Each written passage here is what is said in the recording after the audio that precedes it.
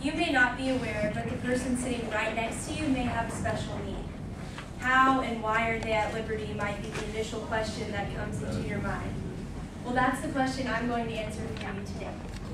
Certain high-functioning special education students can only reach their full potential with teachers who know the history of special education, who have a willingness to evaluate certain behaviors in a student and to obtain patience with the slower pace of the student. And they have to be willing to integrate them into the real classroom no matter the severity of their disability. There are over 18,000 different known special needs, and this means that 750,000 people are diagnosed with a special need annually in our country alone. There are numerous known special needs, from as mild as visual impairment and autism to extreme cases of epilepsy and mental retardation. I personally have two brothers, Michael and Tim, who are both diagnosed with cerebral palsy and mental retardation.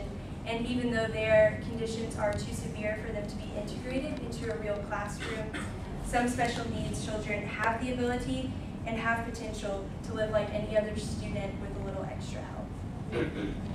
So, what can teachers do to help integrate students into a real classroom? Well, to help you better understand the patience that teachers have to have, I have this illustration for you. In our minds, we might have little separate compartments or boxes for each subject when we sit in class and the teacher puts a problem or a sentence on the board that we have to correct. We go to maybe our math box and take out little pieces and put them together to eventually solve the problem. Well, that's not really how it is for a special needs student. They might have their math box and their science box, but whenever a teacher puts a math problem on the board or a science problem on the board, they get a little bit more mixed up. So they have their math and then a little bit of science and maybe some English. And so for teachers, they have to be patient to help them sort out which pieces go in their math compartment, in their science compartment, and what order they go in. Teachers must also evaluate the behaviors of the student to see if they are mentally ready to be integrated. I'm going to tell you about two types of behavior that are a must for a teacher to evaluate. These are desired and undesired behaviors. In the Encyclopedia of Special Education, it states that the antecedent of a soother leads to the desired behavior, and by manipulating consequences to reinforcement, the desired behavior can be increased. That might be kind of hard to understand, so I'm going to give you another illustration to explain that. So you're sitting in class, and you're trying to listen to the teacher, and the person next to you is tapping their pencil loudly on the desk, and the teacher repeatedly asks them to stop. Well, they don't, and they keep tapping their pencil on the desk. So the teacher turns around and writes a sentence on the board. The tapping of the pencil represents the undesired behavior. As the teacher is writing the sentence on the board, she's asking the student to please rewrite the sentence on his or her own paper.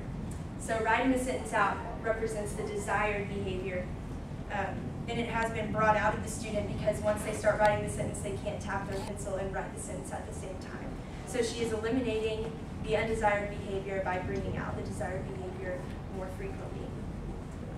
So, as you can see through knowing facts about special education, having patience, and evaluating certain behaviors, these goals are not out of reach for modern-day teachers. And high-functioning special education students should never be discouraged to the point when they feel like they are not capable of integration. I'm going to conclude with a quote from Margaret A. Windsor's book, History of Special Education, and she writes the following statement. Disabilities are set in place before birth by God, where students would not be responsive to change except by miracle.